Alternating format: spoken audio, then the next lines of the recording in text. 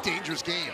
Well, as Ed Key reminded us when we were talking with him earlier today, this is the first time he will have gone home for Christmas break since he's been at Ohio State, as Key will go to the line for a chance at a three-point play.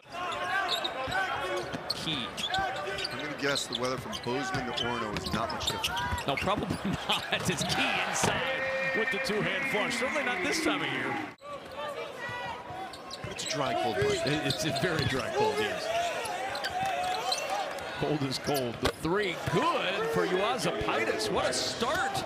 It's about being in game shape so he doesn't pull a hamstring or something like that since he hasn't played in so long. Yeah, you want him to be ready to go. And on the scramble, the alley-oop flushed down by Felix Okpara. Isaac Likely, the transfer from Oklahoma State, third straight game he's not playing, dealing with a family issue back home. So they needed more of Okpara in that game because of that.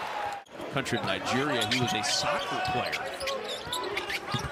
Moved to the U.S. in 2018 to pursue basketball as Sensabaugh gets to the rim and a casual flush for the freshman. Back out it goes for McNeil. McNeil cans the three. Well, that's exactly what they got McNeil for. 5 to shoot for Sewing. Thornton going to attack at the elbow. Jumper falls. Thornton with 5. And he named the other 34. Bring the break. Oh, sure. Sensabaugh, nice touch in the paint. He's got 11. Sewing now. Open floor, end to end. This time finds Sensabaugh in the corner for 3.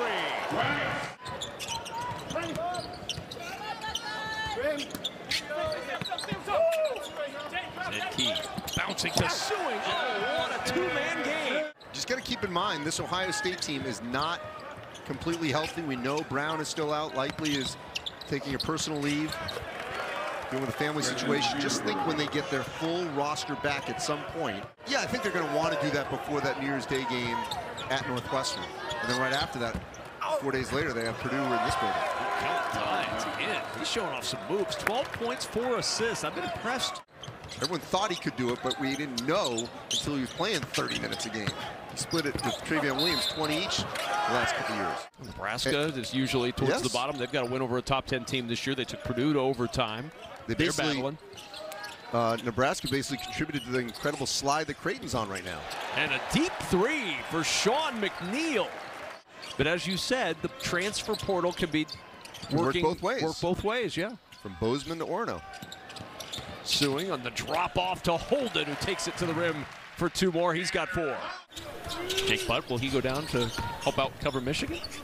Former Michigan? I don't know everyone's schedule yet. Oh, okay. All right. Lipovic with the three-pointer. You don't like Jake Butt? You're not going to bring him up?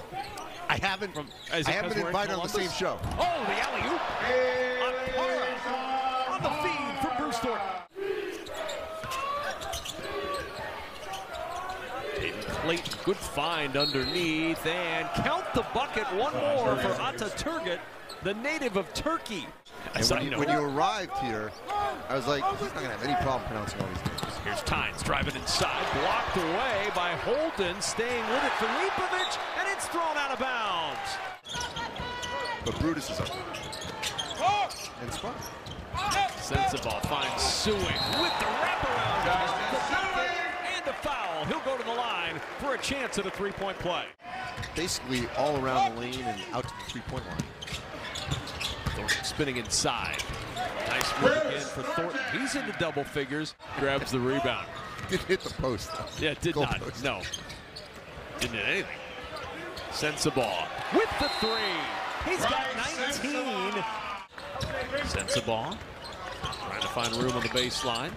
Dumps it down low, and the 2-hand flush for Ronnie Gale Jr.